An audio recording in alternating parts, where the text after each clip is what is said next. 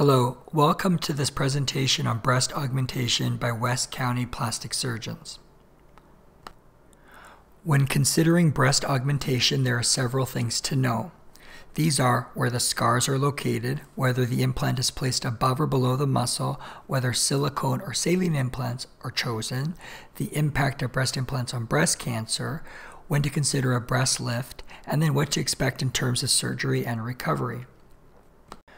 Breast implants can be placed through a transaxillary approach, underneath the areola, underneath the breast, or through the belly button.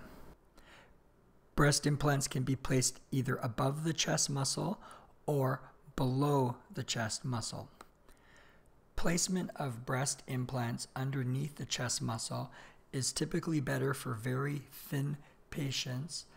It can also be used to reduce capsular contracture or thickening of scar tissue around the implant. It produces a more natural look, can preserve nipple sensation, and is better for breast imaging. Placing the implant above the muscle is usually a little bit less painful and may be chosen in some very athletic patients. Another decision is whether to choose silicone or saline implants.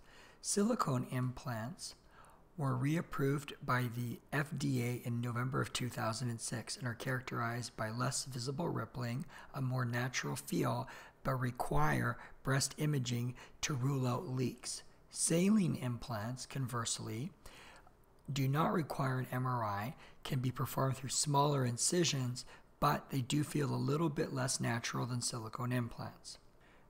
Breast implants do not alter your risk for getting breast cancer. And even if you do get breast cancer, breast implants do not alter breast cancer treatment. Breast implants do alter mammography.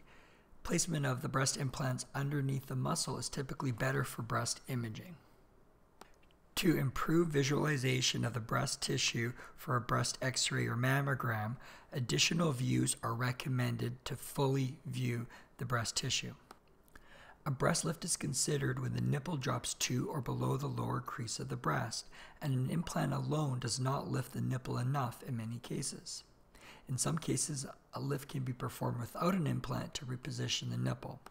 In other cases, a breast lift and a breast augmentation can be combined. In this figure, what you can see is that a breast augmentation by itself may not be adequate to lift the nipple in some patients. A patient may choose to have a mastopexy or a breast lift to improve the position of the nipple. But in order to both improve the position of the nipple, but also to achieve increased fullness in the upper breast, both a lift and a breast implant may be required to achieve the look that a patient desires. Breast augmentation takes less than an hour to perform. In most cases, some complex cases can take longer. It is performed under general anesthesia and patients go home on the same day. Pain pumps are available upon request, and patients usually can get back to work within about a week. The complications of breast augmentation include a leak of the implant or scar tissue or capsular contracture, malposition of the implant, infections, or bleeding. When considering breast augmentation, one should always remember that nobody is perfectly symmetric, that larger implants have higher complication rates than smaller ones, and that breast implants are not forever and will eventually need to be replaced.